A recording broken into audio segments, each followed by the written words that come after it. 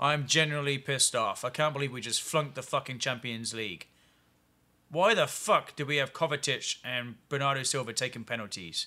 Especially at the beginning of the penalties.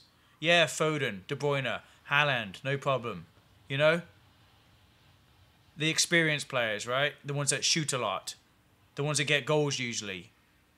Bernardo Silva's a playmaker. Kovacic is also a playmaker. He might occasionally get a goal, but very rarely.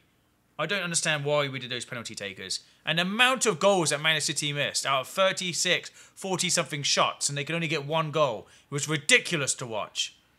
I'm pissed off. I'm really fucking genuinely pissed off with the performance I saw tonight. It's a home game. We should have fucking destroyed them and won. You know? And been through to the semi-finals of the Champions League. And it's a shame that Arsenal went out because I wanted to see Arsenal and Man City in the finals of the Champions League. So no English team is going to go through. The fucking Spanish win again. And it's fucking shit. Because now they're going back to winning the fucking Champions League again and again and again and again. Like they always fucking do. Just can't fucking do better, can we? I'm just annoyed. I'm very genuinely fucking pissed off. I'm probably going to take a day or two to recover. I'm really furious at what I fucking witnessed. That's not the team I know. That's not the finishing I fucking know. And we need to step it up massively going forward with the Premier League and the FA Cup. See you later.